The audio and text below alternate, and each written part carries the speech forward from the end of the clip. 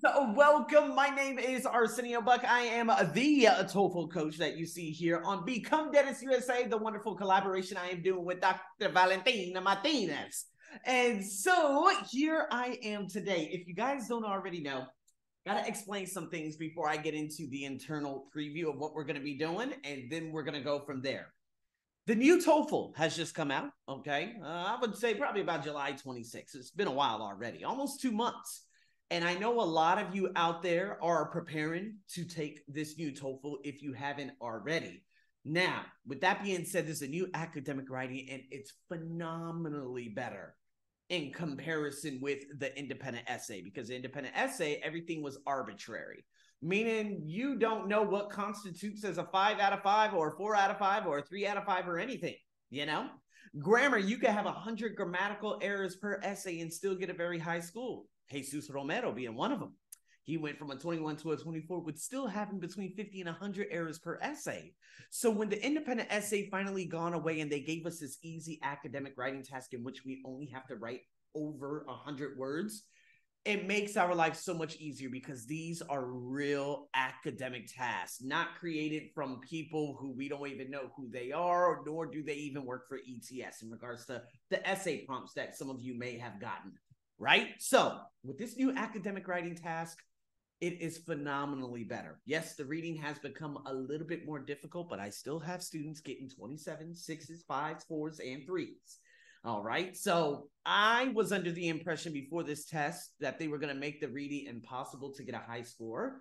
But it seems that even though you miss 3 to 4 out of 20 of the questions that you receive in a 32-minute to a 36 window, you could still get a pretty good score. So the reading has become the most difficult, but this academic writing is straightforward. I love it. So what we're going to be doing today, let's break this down. I'm going to be showing you exactly what this is. We're going to break down my 5-star in terms of how I got a 5 out of 5 in the academic writing. And then I'm going to do one live from the ETS website. Okay. Now, remember, for all of you that do not know, I just realized this. Now, know that your essay is being submitted to an AI tech. There are no real examiners or people who actually grade your essays. This is not IELTS. This is all AI tech. Remember, ETS is about maximizing profit, not doing the right thing. Okay, but it makes it a little bit easier because we're just, to be honest with you, we just have to fiddle faddle with a couple of things, and it makes it very, very easy for us, and it's straightforward. So I'm going to tell you this. You're graded in both essays, integrated and this new academic writing, on a scale of 1 to 5. If you get a 3 out of 3 here, and you get a 3 out of 3 in the integrated, you're going to get about an 18 to 20. If you were to get a 4 on here or in the integrated and vice versa, a 3, that means 7 out of 10 overall, right? That means you would probably get about a 22 to a 23. If you get a 4 in the academic writing and a 4 in the integrated, which I hope everyone gets because that 4 is the sexy one, this is when we could get up to that stratospheric realm, meaning getting a 24, 25, 26. Now, if you get a 5 year, which is possible, just like what I had written down, or if you get a 4 in your integrated and you get a 9 out of 10 overall, baby, we are on fire. So that's how you're graded, okay? There are going to be some things that you're going to see throughout this process. Again, a lot of the practices are on ETS. There are a heck of a lot of other practices on Best Mind Test, but to be honest with you, that website hasn't been updated in 4 years. I remember going back there, back in 2019, teaching TOEFL students out here in Thailand, and those same thing, it has not been updated at all. The only thing that's been updated are the academic writing tasks, and there are 100 of them. But to be honest with you, this free website, the ETS and everything, this is where you can get everything done. So I'm going to be breaking down different things. This is a little bit different from what I have on my own course because I give 2 different types of essays, but I've realized that the sample that I'm going to be giving you here is the one that scores the highest. I had another student by the name of Mary Suarez, and she was getting 4 out of 5, 4 out of 5, 4 out of 5, and she watched this, and I'm like, okay, I like that. She's like, no, but this is what you actually, put on your writing course. I'm like, I know, but the thing is, we got to see you're getting consistent 4s. If we get a 5, Mary, And if you get a 4 out of 5 in the integrated, we're in the tres dígitos. Makes everything a hell of a lot easier, right? And so that's what my goal is. So let's go on and let's start breaking this bad boy down. So preference questions, agree and disagree. There are so many different types of questions, but they revolve around genres. Okay. Now, I did write down preference question here just to give you an idea of what would come up, and you're going to see how it really is when I do a live breakdown of what we're going to be going over and stuff, which is going to be fun because I don't know if I'm going to get a 4 or a 5. Okay. So I don't know how to pray, but y'all pray for me. Okay. And so this one in particular is about film studies. Okay. Now, there are things about film studies, economics, marketing, you name it, every different genre, but you don't have to think too much. Because I know some of you right now, you're like, oh my God, Arsenio, mira, my idea. You don't have to worry about the idea. Okay, and you're going to see exactly why coming up real soon. Gotta express your own personal opinion. You gotta, and I'm going to give you a 5-step process. We're going to break it all down, baby. And I've actually highlighted some things. And to be honest with you, if you say, Arsenio, how can I get a 4? Because to be honest with you, for all of you who are watching me around the world, to get that 4, what it comes down to, if you get a 4 and you get a 3 in the integrated minimum, you're between a 20 and 22. At least that's your average. See, I tried telling everybody. And Indira, I don't know if you're going to watch this, but big shout out to Indira. You know, she was one that went up 5 points in her reading. I told her, I said, listen, you can't score anything in the teens. No 13, 14, 15, 16, 17, 18, 19. I don't like teams. I don't even like the 20. I don't like the 21. 21 is not too bad. But if we get a 23 in all of them, we get a 92 overall. That 92 overall, I've had students, Daniela Jimenez, so many different people get into Boston University, you name it. Even with the 92. I've also had students get into Boston University with a 100. The higher, the better, obviously. But if you could get an average of 23, 23, 23, 23, we're in business. So we got to stay out of the teams. We got to maximize our skills. And to be honest with you, for all of you out there, hey, it's all about following that system. And I get it. A lot of you have expectations for yourself and you push yourself so much and then you end up getting overwhelmed and you get this anxiety and you're like, oh, I want to do better. I want to do better. And then you get overwhelmed. You start crying. Then you start having these setbacks and you start worrying. And then you go into deep states. There's so many different things that happen, but take it step by step, knowing where you are right now and knowing by execution and making sure what sentences you're going to write in specific areas, which I'm going to be showing you. You're going to go into the stratospheric room. That is my phrase for today. That means we're going to hit the jackpot. All right. So here we go. This is kind of what it looks like. You guys are going to see the real stuff coming up on when I actually do my own essay prompt from the ETS website, which is going to come up right after this. But this is what's going to happen. To the left, you're going to have a professor. Now, the timer's on. You're going to get 10 minutes.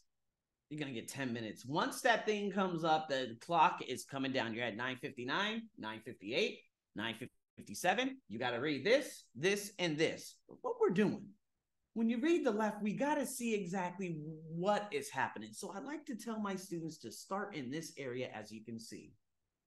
So with so many internet streaming services available for viewing at home, do you think cinemas will cease to exist in the future? Will it come a time when people stop going to cinemas in its entirety? Boom. Okay, so we're talking about cinema. Streaming services. You guys are like, what's that? Some of you, maybe. Apple TV, Hulu, Netflix, Disney Plus. I don't know the other ones. Okay, those are the only ones I know. Hell, I'm surprised I even know Hulu versus cinema. We know that things are happening. So what's going to happen? Some of you are like, oh my God, but I don't have any ideas. This is what the 2 comments over here are for. See, sometimes we can just grab their idea and expand on it based on our previous experience and the things that we actually know. Got it? So if we check this out, and it says over here, Claire said, in my opinion, cinemas are here to stay. For thousands of years, people have been sharing the collective experience of watching a show. Whether it was a live performance at a theater in ancient Greece or a recorded film in cinema in today's society. Now, to be honest with you, when I read this and when I was doing it live, I was like, Man, that's a sucky idea. I can't expand on that. So I went to the one below, and it says, this man, I agree that cinemas are becoming obsolete. I kind of like this one more. But I don't think it's because of technology. But I do. Many of the best films these days are being produced at, 10 to 12 part miniseries with much more focus on character development. So he's basically saying that these streaming services are making series and people are more enticed to series. Now, what do I know from my own in terms of what's happening right now? If you guys don't know, there's a big writer's strike. Nothing is being made. All late night show hosts are gone, and it's because the writer's strike. And the thing is, a lot of these writers do write a lot of the big blockbuster movies. So what if they are paid to write independent films on some of these streaming services and they don't have to worry so much about the big blockbusters anymore? Now, remember, I don't know too much about it. I just know about these little things. And this is what I ended up going with in regards to my write-up, which you're going to see right after this. So I didn't like Claire so much. Okay, I didn't like the other guys so much. I'm just like, oh, man, you guys are... Okay, but I do believe it's because of technology. So with what I know, I'm going to build it from there using everybody else's. Now, check this out. This is my prompt, and this is how I was awarded a 5-star. This was 111 words also. This is what you're going to do. Write this down. Here comes the training. While I do understand both points made by the students, write that down. For all of you out there right now, all of you are going to write the same damn thing no matter what. Got it? And you're also, after the comma, going to capitalize your I. I know a lot of you out there, you'd like to write a little small I. Capitalize the I and say, I believe that green is your template. Got it? So when I did this, well, I do understand both points made by the students. I believe that cinema absolutely has become obsolete. Simply because, after this simply because is my supporting detail. It's kind of like what I did in the speaking course, right? And so nonetheless, simply because of the change in times in Hollywood, just as I had explained to you. Now, this is what you're all going to do. Let me scale back. That's called your introduction. After the simply because is just a very short, maybe 6 to 7 word phrase in terms of what you're going to be speaking about in your example. See, over here, I wrote currently. You will more than likely write for an example. See, there are different approaches to this. It could be problem and solution, cause and effect, cause and result, compare and contrast. Your goal is going to be to get from this currently, the example, to the therefore. It's a 1, 2, 3-step process. And I'm going to show you exactly, and then we're going to do a live one and see how I go about doing this one coming up real soon. So here it says there is a writer's strike. There is a writer's strike. Here we go. Or I could say, for example, but I said currently. There was a writer's strike happening in California, and this is sending shockwaves throughout the entire film industry. Boom. That is the introduction to my example. That is sentence numero dos. So I hurry up and put a period just to lay the foundation. And now I'm going to explain a little bit more. Some of you could say, I know some of you, instead of saying, for example, you could say first. Sometimes you may give double examples and stuff like that. But nonetheless, here it says, what this indicates, see, I'm following up my idea. What this indicates is that without the writers, this is what I said to you, late night shows and big blockbuster movies no longer exist. Boom, I laid the foundation. What is that? That's a cause. This is the cause. This is the result. So what is happening right now? How does this relate to everything that I've already read in regards to the other three? Well, the focus will now switch to independent films where writers are able to write for smaller budget movies on streaming services. I grabbed some ideas from the streaming services. I used that vocabulary term and slot that bad boy right in there in terms of what is going to happen. It's kind of like a cause-result effect. Cause-result effect. What's happening right now This is the result. This is the effect on the writers and how this is going to impact streaming services. So then how am I going to put it all together in terms of the cinema? You see, I haven't even mentioned cinema just yet either. So it's always good to reiterate some of the vocabulary that you see either by the professor or the two students, just to make sure that you're on track. Keep asking yourself, like, okay, am I on track? Okay, am I on track? Okay, am I doing this right? Okay, got to make sure I got this. Okay, let me keep doing this. Okay, let me keep doing that. That's exactly what I did. So then I summed it up by saying, therefore, that's a green. Okay, you can see that. That's a green bold. You are going to write that. That's correct. You're always going to say therefore. You could say in summary and this and that, but to be honest with you, I get a lot of 5s by doing therefore.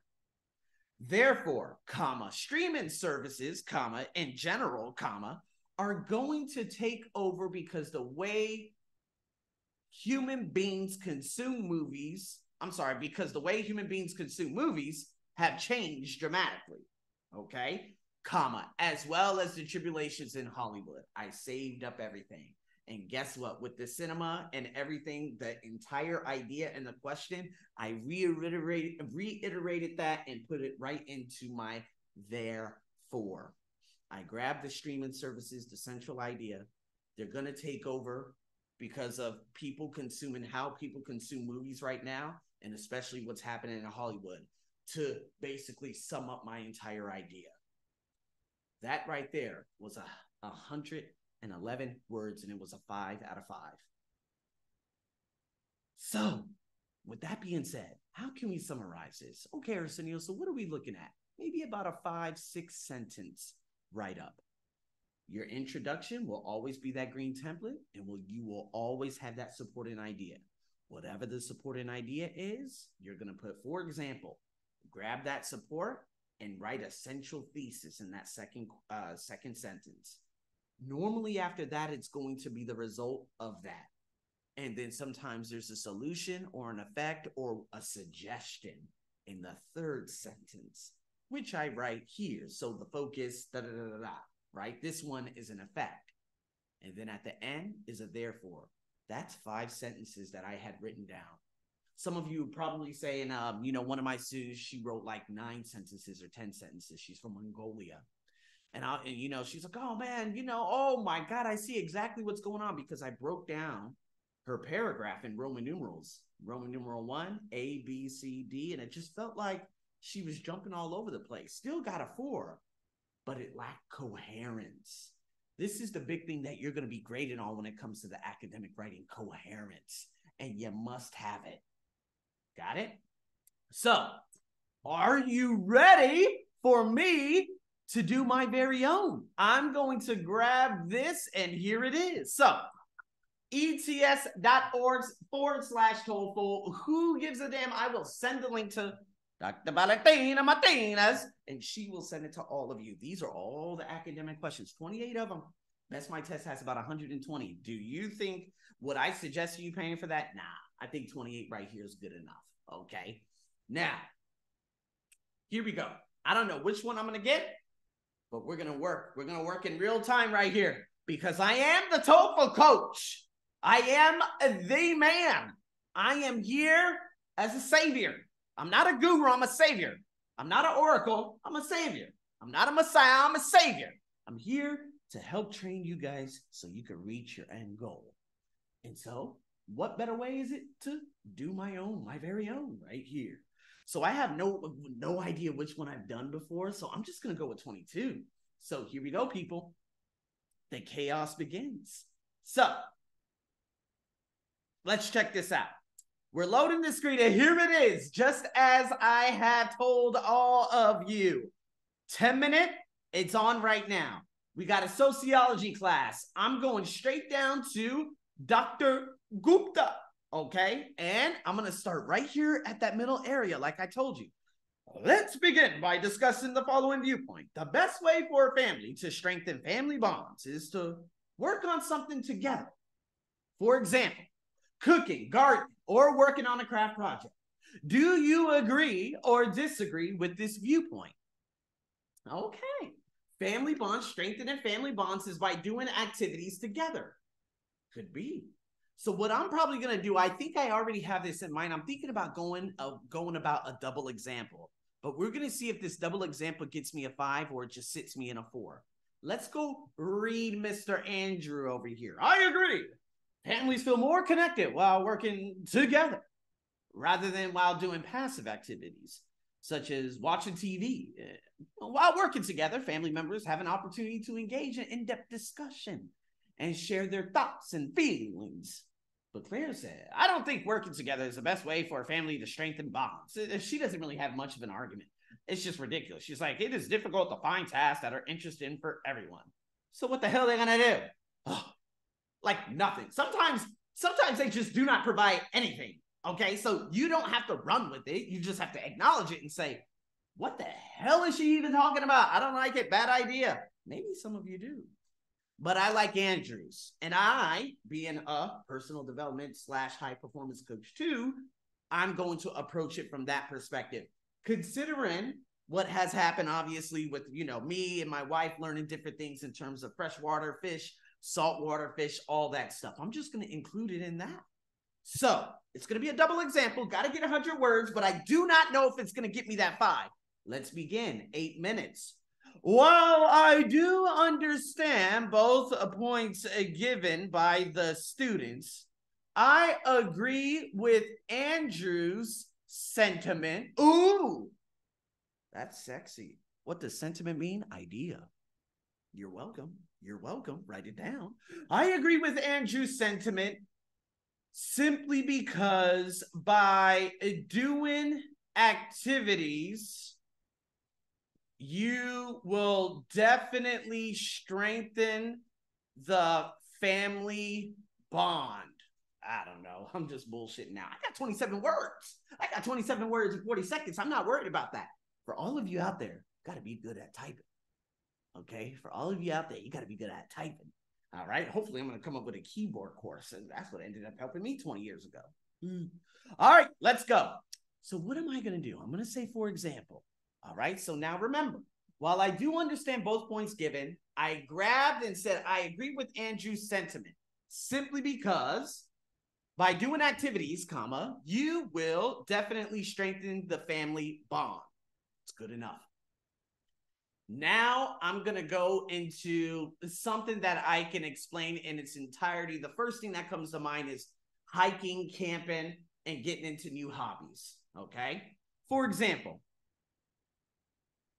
a family needs to always be driven by external motivation in terms of doing new things, such as camping and other hobbies. Okay, I laid the foundation. So here, it's going to be a little bit different. Like I said, I'm going to be approaching this. This is probably the hardest one because it's not that problem solution type of thing. It's not like, what would you do if you had an extra green area or this or that? It's not one of those things. It makes it a little bit difficult, okay? My wife and I, a few years ago, took up freshwater and saltwater reefing. This brought a vast amount of challenges, but it helped strengthen our communication in general because of how diligent we had to be in having, oh man, I thought about coral, livestock and fish tanks. Now, you're probably saying, okay, Arsenio, you're at 5 minutes, you got 94 words, I know you're going to throw the therefore, so I have time to explain to you. For example, a family needs to always be driven by external motivation in terms of doing new things such as camping and other hobbies. I could have used that as the example. Well, actually, I did use that as the example. But then I just decided to give an example for my own life because if I don't, I'm just going to end up giving multiple sentences about, okay, A family could go camping over here, and this family could go over here. And what that does is write in the result of what it does, the positive feedback and everything, breaking it down that way. But instead, I just used a real life example. And I've heard about this through so many different personal development coaches, like, Jay Shetty and stuff, in terms of doing new things with your wife, doing new things with your family that you've never done before. And this is what keeps that awe and the suspense. Like, oh my God, is this gonna work? Or we know what we're gonna do. Oh, what am I doing? That's exactly what happened with me. I'm like, what the hell am I doing? There's so many dead fish, and so, but I learned so much, especially with my wife. And there was so many problems, but at the same time, there was so much growth. So based on my experiences, I put that in here. I'm at 94 words. I'm going to slot in that conclusion. Do I think I'm going to get a 5? I don't know, but let's see. Therefore, by engaging in activities that I had never done before alongside with my wife, it kept our relationship fresh and also suspenseful. I have no idea. Suspenseful, that actually sounds weird, but who cares? It's an AI tech. It's an AI tech. So, people, I literally just did the academic writing. Now, I'm going to submit it right here. All of you are going to be able to submit it and see where you're at. I don't know what I'm going to get. To be honest with you, I don't know. But hey, you got to try. You got to start off somewhere. So here we go. 3, 2, 1. You're going to press next. You're going to press continue. I probably got a 4. Oh, a fucking 5. Who would have known? That's how we do it. Okay. This is exactly what you can do in terms of your academic writing. I did everything pretty much in bulk and stuff like that. There's so many other different resources and tools that I have. Again, Dr. Valentina Martinez. Oh my God, you got the Maria, you got the Isabella, you got all these Spanish people just dumping all over me. And for some reason, I just keep repeating Celia Cruz. I don't know what's going on with me. I got so many different resources, right? And I've done so many different things to see my students grow. And I'm very excited to see a lot of my students getting their writing and speaking scores coming up probably in the next few days, in the next week, because, man, they've been getting 4s. I've seen their academic writing. And if they're getting a 4, my goal is, how can we make it better to get a 5?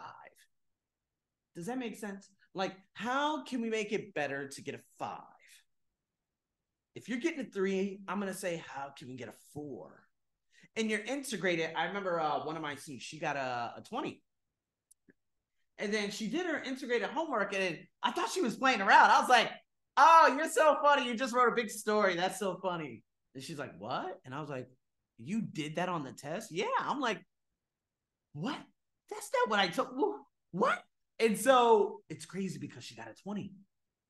So if she got a 20 right in one big ass paragraph, I'm excited to see a 26, 27. See, a lot of you got to figure out, and you got to think from a high performing perspective. I probably have already said this on all the other videos. Like, you need to figure out exactly, what can I do on a consistent basis to work towards the goal that I am trying to achieve? Got to be realistic in managing expectations, because expectations always lead to disappointment. Okay, so, but with that being said, as a TOEFL coach, I've seen hundreds, if not thousands of students. I have an ESL podcast that has almost 1 million downloads already. I've taught people from all over the world, and people in every single corner of the world, in every country around the world, listen to me because of the things that I do in terms of helping people strive into another realm of success and stuff like that. By doing this, by engaging in that high performing mindset and saying, okay, this is where I am now. How can I get here? Where do I need to get? Where do I vision myself in 2 months' time? Okay, I'm not that good at reading. So what do I need to do? What resources do I need to get in touch with so that I could get better on a consistent basis? See, that's called growth. Does that make sense? Going back to the academic question that I just did. So with that being said, Gracias to all of you special and wonderful individuals out there. I want to say big blessings to Dr. Valentina Martinez for allowing me to do this one. Obviously, just adding on to the course and stuff because the independent's finished. And again, if you guys have any questions, obviously just ask Dr. Valentina and stuff like that. She already has all my links or whatever it may be on the website. And I just want to say special thanks to Become Dentist USA. Dr. Valentina, you're doing wonderful work with spurring people on to success with their boards. And my goal is to get you guys from your TOEFL to get that score to get you into that university. So welcome to the party. Okay, I'm going to stop singing. Thank you so much for everyone who has tuned into this. I'm signing off now. If you guys got any questions, reach out to me. I'm your host, as always, over and out.